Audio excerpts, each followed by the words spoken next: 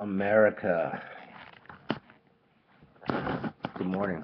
I'm having my coffee, thinking about the unfolding events here regarding the recent deaths of some police officers in New York, in Florida,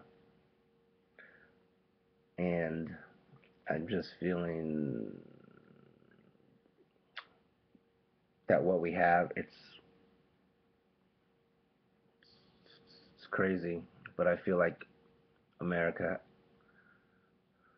we have an opportunity for some long overdue dialogue.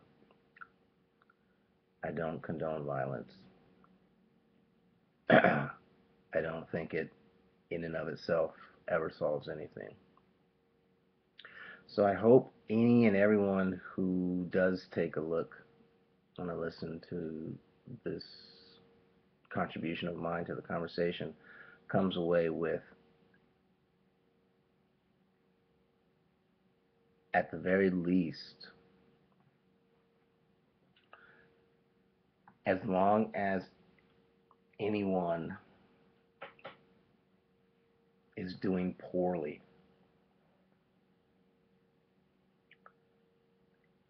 no one is able to fully reach the heights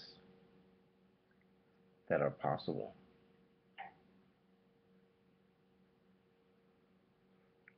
So when we just ignore whatever, homelessness, that doesn't bother me, the bum, get a job.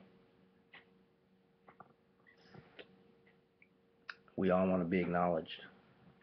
It's just basic. It's just basic. We all want respect and dignity. As a black man who's been stopped needlessly and subjected to police harassment, I understand the rage that is being expressed right now. I don't condone it, but I understand it. I'm only surprised there haven't been more dead white people and cops before now. I really am. However, what you see in white America is that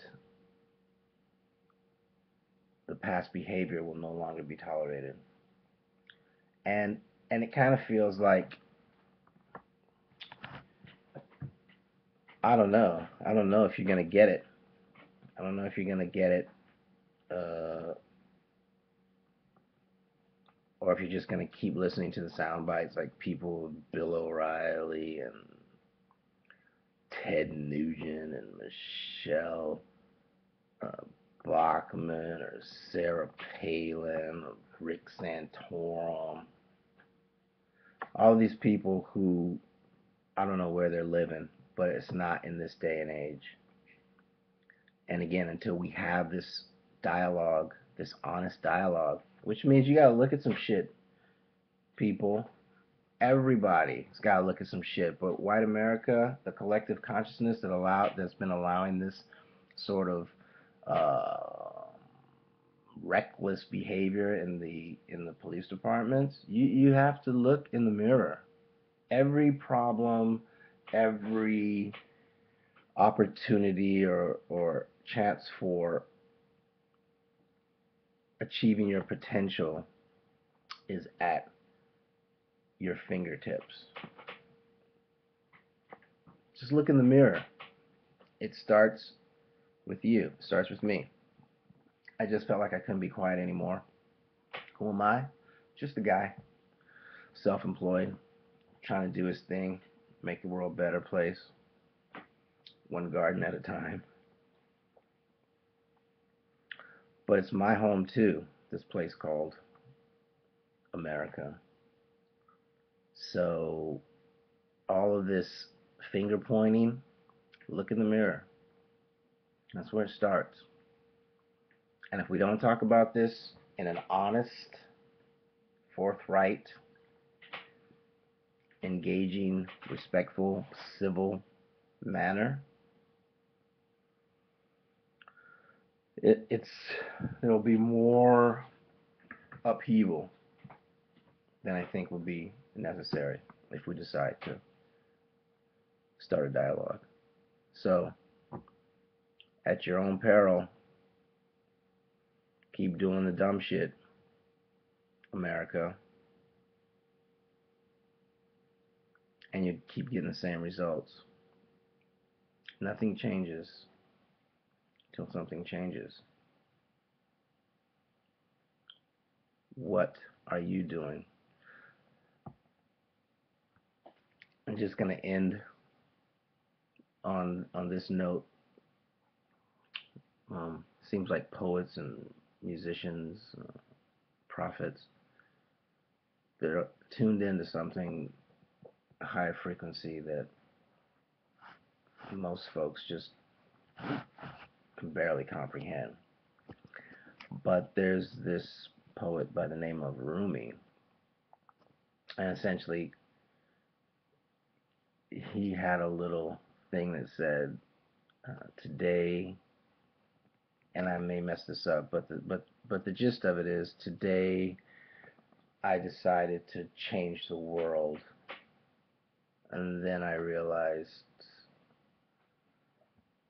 I should start to change myself.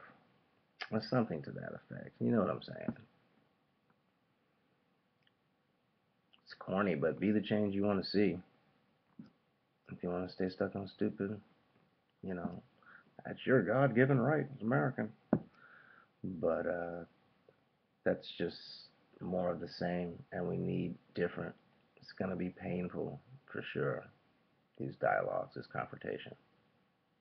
We got to embrace it. It's the only way we can move forward. The fire is either going to melt your ass, or it's going to forge you into a stronger tool. Be a warrior for peace. What you know about that? Let's start a dialogue.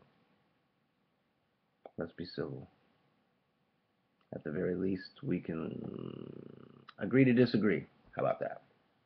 Okay. Let the dialogues begin.